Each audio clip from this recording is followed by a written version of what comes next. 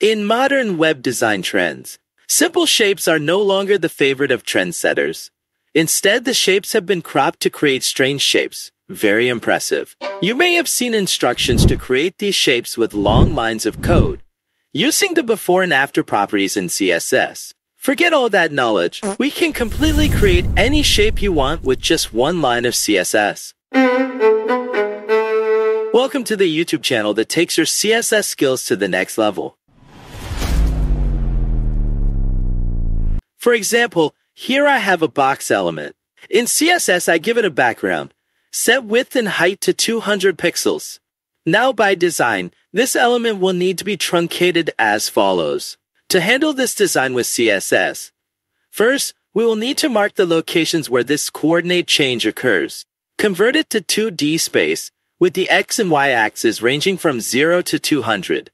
This value is the width and height of the box element. To determine the coordinates of the first point, we see that this point will be about 10 pixels from the x-axis, about 50 pixels from the y-axis.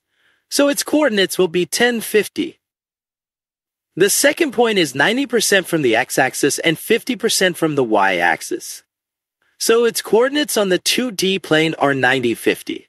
Similarly, this third point is 100% from the x-axis and 40% from the y-axis. So it will have coordinates 140. It's that simple, right? In order not to waste too much of your time. Based on this calculation, you can calculate to get the remaining coordinates. And here is the final result. Once I have the coordinates, I will use clip path in CSS, which is a property in CSS that helps us to cut the element as we like. I will use the path function. The letter M will signal to the browser that we will start drawing, and the letter Z will end drawing. I will select the first point at coordinates 10, 50. So the second point has coordinates 90, 50. To create a straight line connecting these 2 points, I will place the letter L in the middle. Similarly, from this point to the next point at coordinates 140 will also be connected by a line.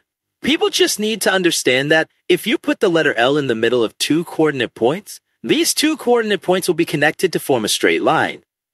And so I will continue to connect the points together. Finally, the end point is also the starting point. At this point on the web interface, everyone has the following result. Very similar to the original design, right? The only thing that makes it not perfect is the curves in the design. If you put the letter L in between 2 coordinates, it will create a straight line. Then the letter A will create a curve. However, with curves, it will contain a lot more configuration parameters. First, it will need to specify the radius of the ellipse in the X and Y axis, X-axis rotation, and large arc flag.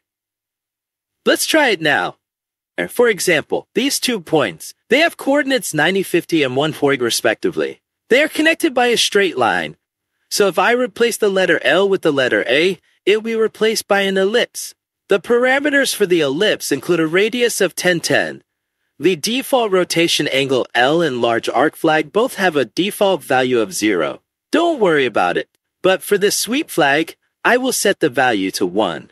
Now you will see that these 2 points are connected by an ellipse, but this ellipse is convex. I want it to be concave, so I just changed the value of 1 to 0. Now that I have the parameters of A, I can just copy this parameter to use elsewhere. For example, at these 2 points, I will use A to connect it with an ellipse. We just need to find the coordinates of the 2 points, then edit it.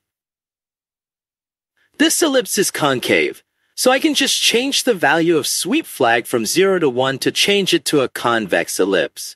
And so on, I will continue to edit the remaining segments. And here is our final result. I actually used only 1 line of CSS to create this special shape. With this technique, you can create any special shape much more easily. And if you think this line of code is too long and I intentionally didn't wrap the line, well, look at this.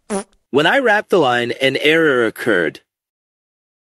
Currently, the clip path function supports up to 96% of browsers worldwide. And this number is almost equal to CSS Grid. If you find these shares interesting, please like and subscribe so I can accompany you, share with you more interesting knowledge about web design and programming. With my own ideas and designs, I only share what you cannot find elsewhere. I hope it will be interesting and useful to everyone. If you have any questions and wish for any topic to appear in the following videos, do not hesitate to leave a comment, because that is also one of the ways new videos on our channel are published. Finally, thank you and see you in the next video.